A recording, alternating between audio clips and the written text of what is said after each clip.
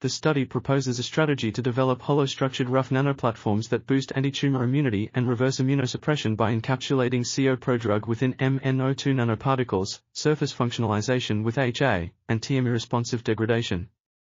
The IMH nanoparticles induce dendritic cell maturation and M1 macrophage polarization through STING pathway activation and hypoxia alleviation, leading to enhanced anti-tumor immune responses.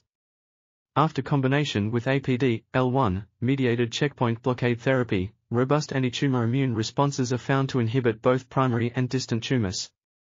This article was authored by Beibei Chen, Kangli Guo, Xiaoyi Zhao and others.